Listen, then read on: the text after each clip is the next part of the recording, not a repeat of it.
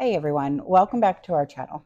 If you're new here, please subscribe. I'd really love that. If you're returning, how you doing? I have a question. Um, when you imagine what the future will look like, what do you see? Do you imagine an apocalyptic world? Do you see a second Great Depression? What is it that you see? What is it that you are preparing for? Um, Most people don't envision a positive future for humanity. And, I think in part it's because we have movies, television shows, video games, talk shows. They're all filled with apocalyptic themes.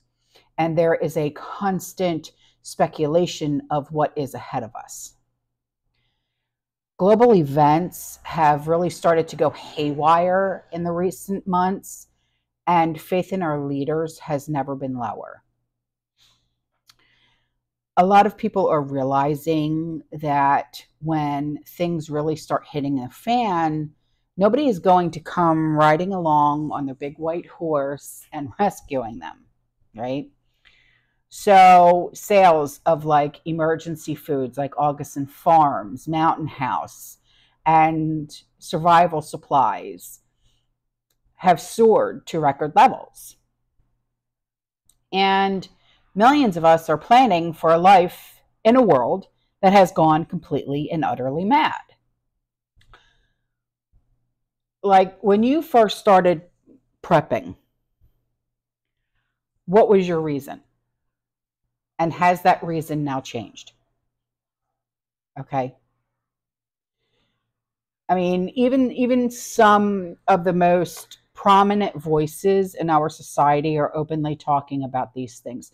For example, you know who Joe Rogan is, the podcaster?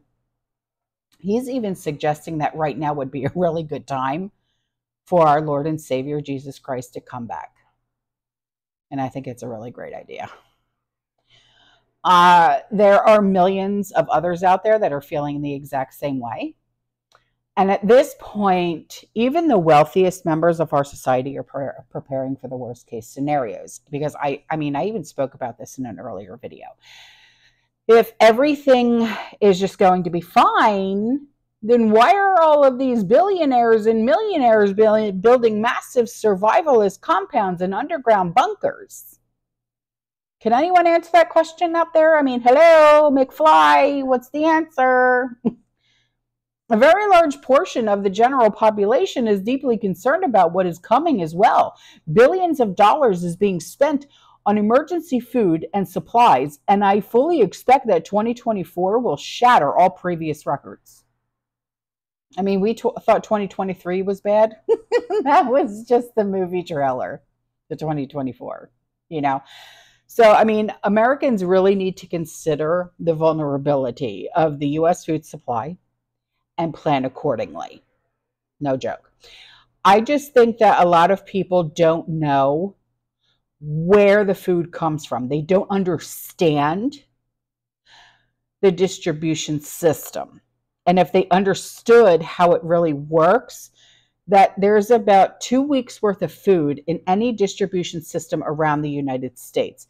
And once those, and I'm talking about the warehouses that fill the grocery stores, okay? Because as you know, that any grocery store only has 3 days worth of food, okay? So, and once those systems start to break down, the availability of food is going to drop to like zero, okay? And so what people think that they have in their cabinets or in their pantry that will help them survive is very different than actually sitting down, doing an analysis of caloric intake, which is the proper way to do inventory, by the way, for your family, what they need for not just survivability, but even thriveability. All right. Because once our distribution system breaks down, the stores will be completely empty. very, very fast.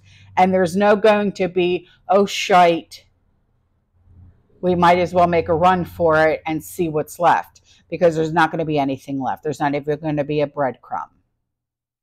All right. And when that day arrives, because it will, you're going to be so glad that you took action ahead of time.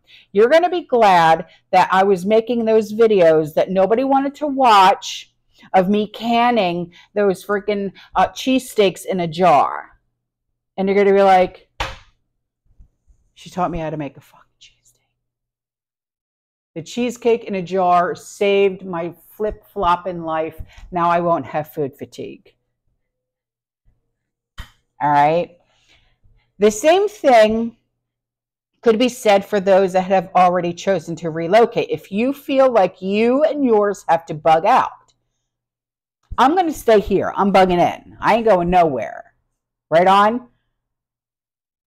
I did not stockpile for me and mine for me to just say, I'm going to head out. No. Okay. Over the past few years, many Americans have actually moved to different parts of the country in anticipation of the very challenging times that are ahead of us. So if this is what you have in your brain, okay, like you're going to be like, you know what? I heard Wyoming is a place to be right now. There are some things that you might want to consider if you're thinking about making such a move.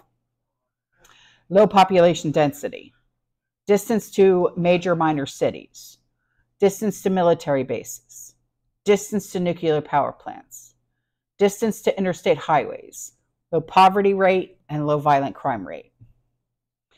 And there are also some natural factors that you should consider to be important when evaluating your new location.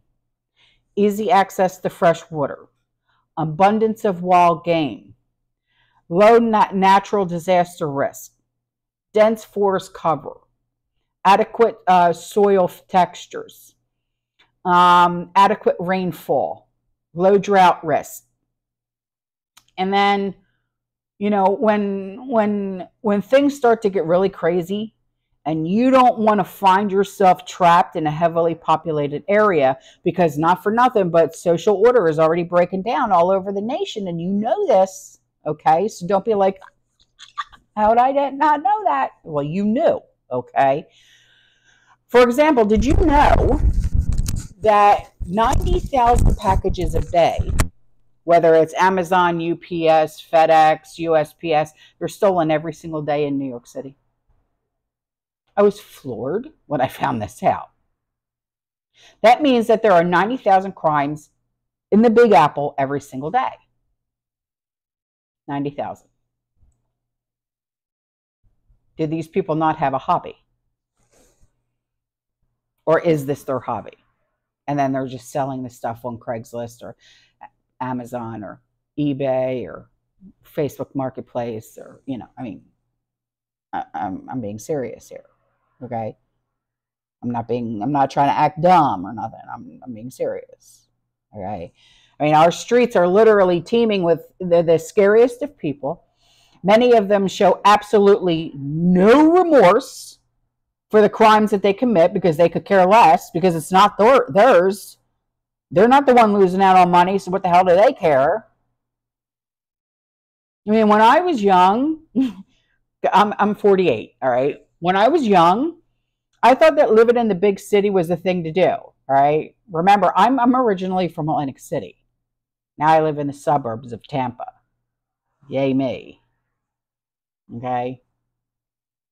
But now that I'm much older, I'm so glad that I do not live in one of those core urban areas, because they have become extremely dangerous. Even though Tampa is literally like 2 seconds from me, it's still like, damn, that shit could trickle over here, because I'm not too far from Busch Gardens. You know what I'm saying? I mean, here's something for, okay, A wild mob of young people in San Francisco viciously vandalized a Waymo vehicle and set it on fire. It was a Waymo autonomous vehicle. Just, I feel like lighting a match today. I mean, do you wake up in the morning and say, I'm going to cause such havoc that people are not going to know what to do with themselves? Where's your mother? Were you not raised correctly?